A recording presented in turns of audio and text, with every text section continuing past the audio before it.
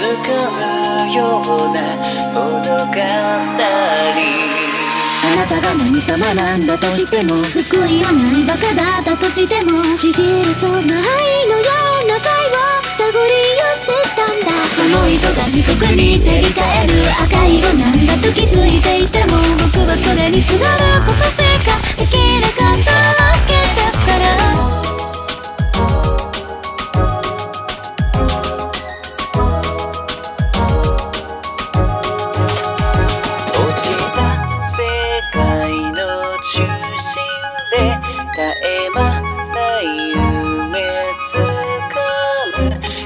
そこを見下ろす幾千の獅子がすがっていた。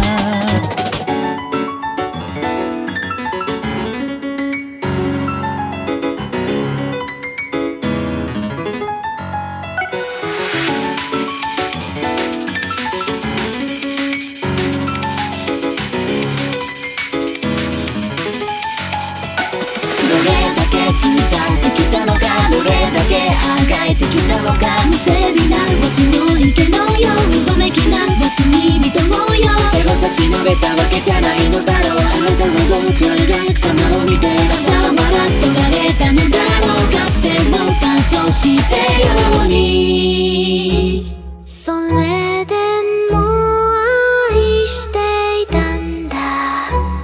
雲をつかむような物語。